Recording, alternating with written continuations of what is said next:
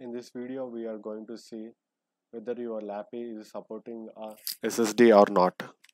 So let's get started. Basically, there are four ways to check whether lappy is capable for SSD or not. First of all, is that making a call to your customer support and knowing by saying your lappy model and checking the compatibility or not. And next thing is downloading your service manual from your site. This in this video I will going to show how to download your service manual of your own brand.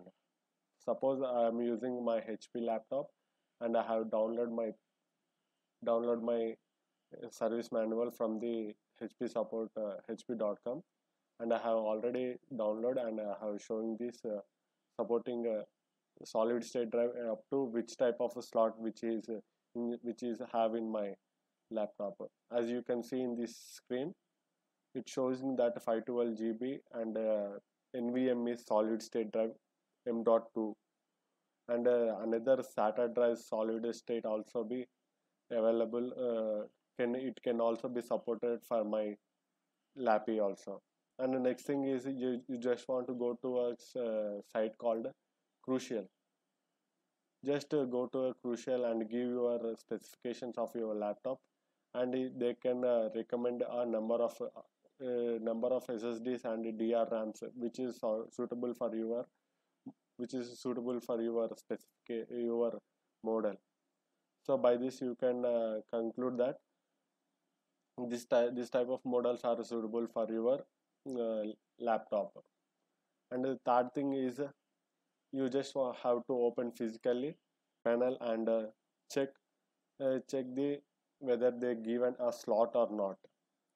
Here in this my lappy they have provided a slot, and this guy installing a Samsung 980 Pro SSD of 500 GB.